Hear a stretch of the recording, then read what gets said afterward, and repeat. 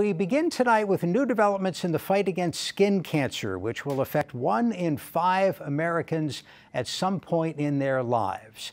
Joining us for our Your Health segment tonight is Dr. Zaineb Makhzoumi, Assistant Professor of Dermatology at the University of Maryland School of Medicine and Mohs surgeon at the University of Maryland Medical Center. Doctor, thank you for being here. Thanks for having me, Jeff. So this disease is so common, yet it's also preventable. How does it happen? That's right. It's currently the most common cancer, period, is skin cancer. And with it being so prevalent, it's frustrating that it's so easily preventable. And skin cancer comes from ultraviolet radiation, either natural ultraviolet radiation from the sun or artificial ultraviolet radiation from tanning beds. And what happens is the sun accumulates decades and decades of damage from ultraviolet exposure, eventually developing enough mutations to cause the development of skin cancer. So it doesn't happen immediately. I mean, if you're out in the sun too long, you come in, day at the beach or whatever, and you know within an hour or two that you've gotten a sunburn. The skin cancer process is totally different. It is, it's so aside from that, sunburn actually does, even one blistering burn doubles your risk for melanoma. So that one isolated event of a burn is not innocuous. I mean, it does have damages and consequences down the road, but that is down the road. It takes about 10 to 20 years for skin cancers to develop. So it's little bursts of sun exposure that cause skin cancer over time, and it's also chronic accumulation of sun that does cause cancer. But studies have shown that even one blistering sunburn doubles your risk for melanoma. So some people think that, oh, it's just one burn, it's not a big deal. Well, that's not the case, actually. Even one burn can put you at risk down the road. Is there anything you can do after that one burn other than do a better job of protecting your skin in the future? Good question. So acutely, when we manage sunburns, most of that treatment is going to be for palliative, for making the patient more comfortable. So we can do topical steroids to prevent that sloughing off the skin. You can do aloe gel, can help sort of the cooling sensation, helps with the actual pain of the burn. But there's nothing you can do once that damage is done. Once on a cellular level, the cells have absorbed the ultraviolet and they've burned. Truly, there's nothing you can do to mitigate the risk at that point. We have a couple of pictures because I imagine everybody's got a couple of bumps on their skin, and you want it to be checked out by a professional. So let's ask a professional to identify these couple of things. And this, if you can see it up there, is obviously a problem. Yeah, that mole is definitely a problem. So when I counsel patients and when we talk to patients about what spots should be concerning, what spots should be worrisome, the American Academy of Dermatology, which is our governing body, has come out with ABCD rule, and that is sort of what we can use as a general rule for moles which should be worrisome. And the A stands for asymmetry. So any mole that you would bisect down the middle and they're not true mirror images of each other should be concerning. B stands for border irregularities. So any mole that's not a perfect circle, that has scalloped borders or that has an extension on one side, should be concerning. The C stands for color variation. So when we look at that mole, there are many colors. I mean, I see pink, I see red, I see dark and light brown. And so really benign moles should be an even color, very even distribution of pigment. So any variation in that should be concerning. And D stands for diameter.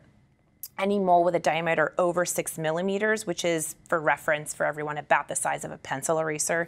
Any mole greater than that is concerning and should be evaluated by a board-certified dermatologist. There's another picture, also melanoma, I think. What are we looking at here? Yes, absolutely. That would be very suspicious to me for melanoma. And another interesting point with this photo, Jeff, for everyone to look at home, is there's a central area of scarring in the middle of that mole. And this is a phenomenon we see in melanoma called regression, where with extremely aggressive and invasive melanomas, the body will actually start to develop a scar within that melanoma, which can portend a worse prognosis. So any mole where you see scarred areas in the center should be evaluated immediately by a board-certified dermatologist. Let me remind our viewers, if you have a question about skin cancer, its treatment and prevention, give us a call. We'll have the number up on the screen. You can also email your questions. The email address is livequestions@mpt.org. Tell us what you do. You are a Mohs surgeon, which is a specialty dealing with skin cancer. It is. I'm a Mohs surgeon, which is not an acronym. Everyone thinks it's an acronym. It's actually named after Dr. Frederick Mohs, who discovered and invented this technique in the 1930s. And what I do is I am specialized in the removal and reconstruction of non-melanoma skin cancer, typically on the face. So depending on where skin cancers are, that dictates the type of treatment you have. And whenever you have a skin cancer on an area which is, what we call prime real estate, typically the face and the neck, you want a procedure called Mohs surgery, where I remove a skin cancer. While the patients are waiting in the room, I'm looking under the microscope at all of the roots and traces on a microscopic level. I'm able to map out if there's tumor, where it is, and I keep going. I keep removing tissue until the tumor's out, at which point I do the reconstruction for the patient. So it's sort of an all-in-one technique, which encompasses surgery, oncology, pathology, and plastic surgery. So this is largely the I don't want to say less serious, but the non-melanoma skin cancers. How's melanoma dealt with, and how is a basal cell dealt with on some non-prime real estate? Right. Okay. So first part of that question is, how's melanoma dealt with? Melanoma is dealt with a little bit differently. Mohs surgery is typically reserved for those less aggressive, less virulent cancers where we're able to maximize tissue preservation, minimizing scar. With melanoma, Jeff, because they're so invasive, they're so aggressive, we tend to do a wide local excision where we don't typically try to preserve margin. We try to take as much as we possibly can, because melanomas are much more likely to metastasize, and so they get standard excision.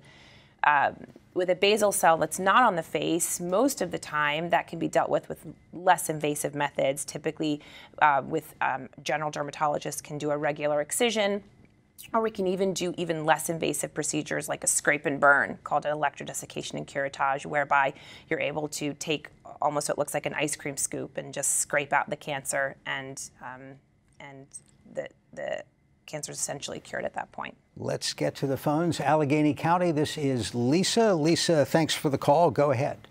Yeah, I was wondering if you could compare and contrast the difference between laying in a tanning salon versus sunbathing at 2,200 feet above sea level in Western Maryland.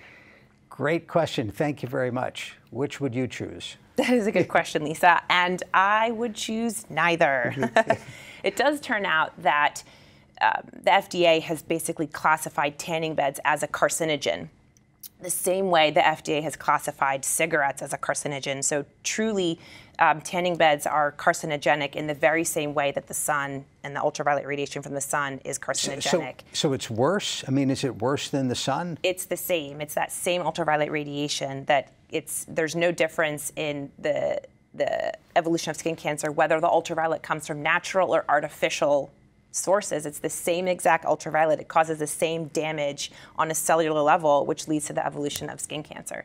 So let's stop and think for a minute why people are doing that. People are paying money to go expose themselves because you look better, or people think you look better when you've got a little flush, a little color, bronze, whatever it is. Right.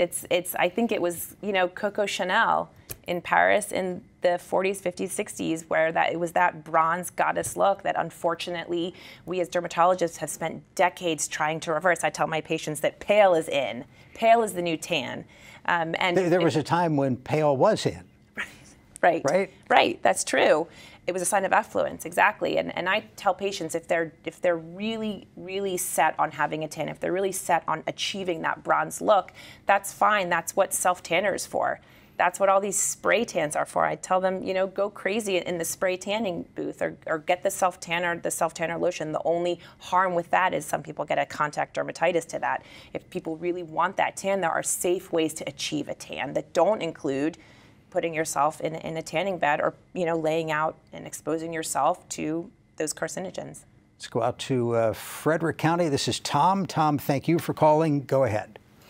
Yeah, what about black people and sun? I was one of those people that lived in the sun most of my life, from the time I was about 5 years old up until the time I was well into my 40s, and I never once used a suntan lotion, so I never knew it existed until I was somewhere in my mid to late 20s.